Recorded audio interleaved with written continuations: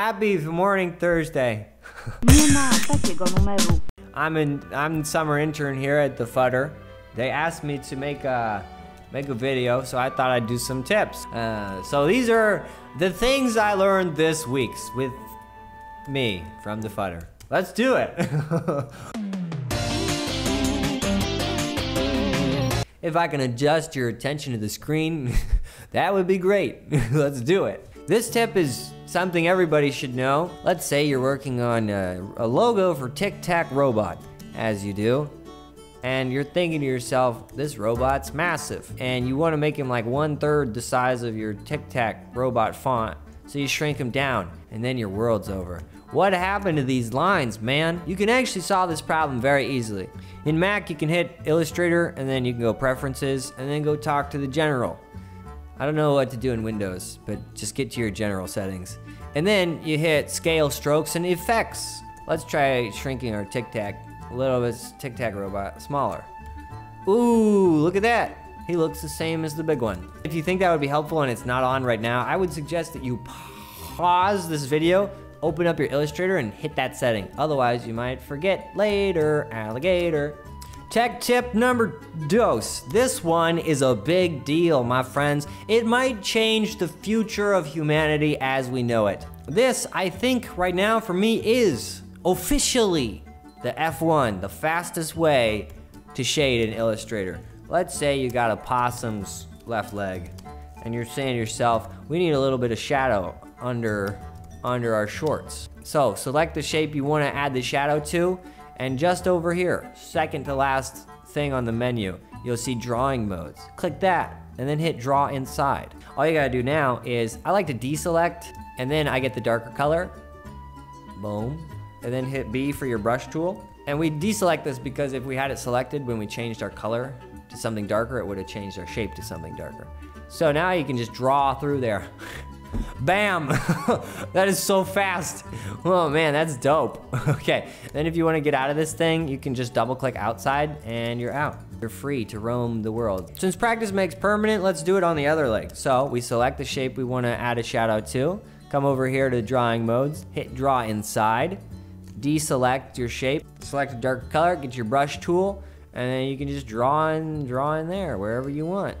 And then since it's a clipping mask, if you want to change this stuff, just select it and double click into it, and then you can move around or delete your brushes that you made. Can we please get a round of double snaps for this incredible innovation? Yes, I am so excited for this. Okay, check out the poll above and let me know if you already knew about these tips and settings. For this section, I'm actually gonna put together a Google Doc full of the fonts that I use. A lot of you awesome possums have been asking for that, so I'm just gonna have that screen playing to give you something to look at. This biz tip is brought to you by pencils. Buy a pencil wherever pencils are present. Thank you. Okay, if you guys are doing any kind of freelance projects at all, make sure that you're always taking a certain percentage before you start any of the work. I suggest 50%. And now this happens a lot more when you're just starting out, but sometimes people will ghost you. So it's a lot better to only lose 50% of the payment because they paid 50% up front than it is to lose 100% of the payment. So, of course, get money up front, but never ever think in your head, this person's probably not gonna pay me. For the most part, the majority of everybody is absolutely good and wholehearted, and they will pay.